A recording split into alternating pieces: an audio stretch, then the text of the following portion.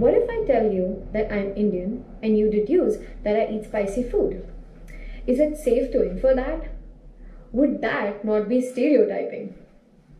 Are the machine learning algorithms that we are building void of these biases and stereotypes?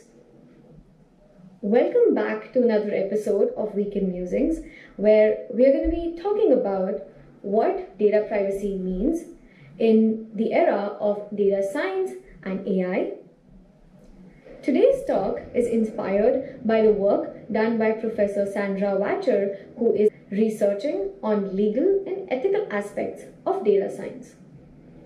I recently came across her paper, A Right to Reasonable Inferences, Rethinking Data Protection in the Age of Big Data and AI. And it triggered my sense of awareness and responsibility, not only as a user who is being impacted by these technologies, but also as a data scientist who has been playing a major role in building these technologies. Let's talk about the example that I gave you earlier. The information that was available to you was, I am Indian, and the inference that could have been made is, I like spicy food. Yes, some data and statistics might point towards that inference, but in reality, I hate spicy food. So the data I provided you and the inference that you might have derived from it is completely subjective. And how you use that inference to make any decision pertaining to my life is a very critical aspect. Let's look at a similar example from an organization's viewpoint. Your data, including your personal information, critical information like gender, ethnicity, health status, your browser history, likes, dislikes, preferences, your social media activity, basically your entire digital presence is being used to build high-impact models. For example, the models that determine you getting insurance, credit card, job, or even getting into a university.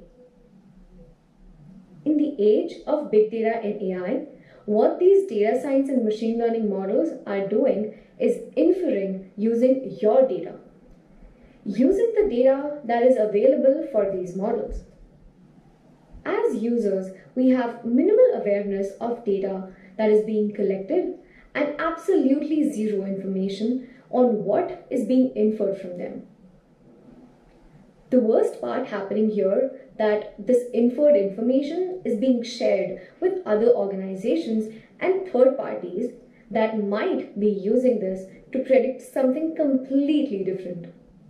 Looking at this situation from a user's perspective, I, as a user, feel the need of having the right to know what data is being collected from me, where is it being shared, and how is it being used.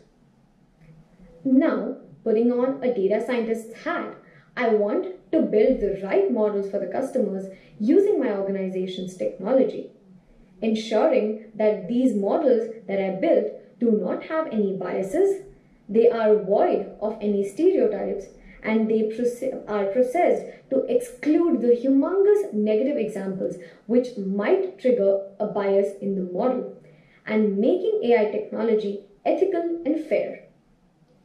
Just by tracking your alarms on the phone, your laptop, your mobile phone activity, I can conclude a lot about your sleeping habits and maybe to some extent your mental health. Now, that piece of information about you is extremely sensitive, and letting that information sit with a company without knowing what that might be used for is a very scary thought. There is a very infamous accident that happened with Target being able to predict a teenage girl's pregnancy and sending coupons and advertisements for her maternity clothes and infant products. This apparently turned heads as her family wasn't aware of this until they got a hint from Target's coupon being sent to their house. In 2012, a story was published in the New York Times under the headline, How Companies Learn Your Secrets.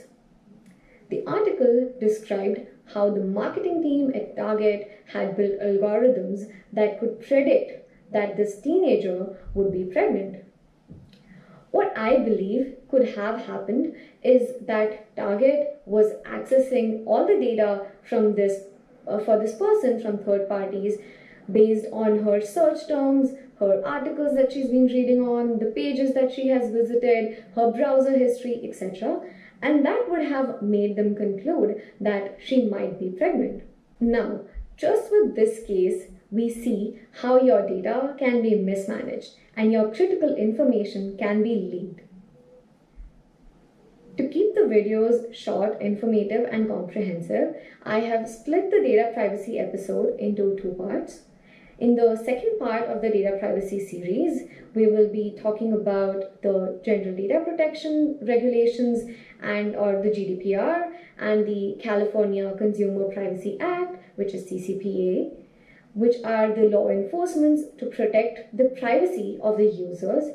And we'll also be looking at some of the data privacy incidents from organizations and data scientists' perspective. Till then, have a good day and stay safe.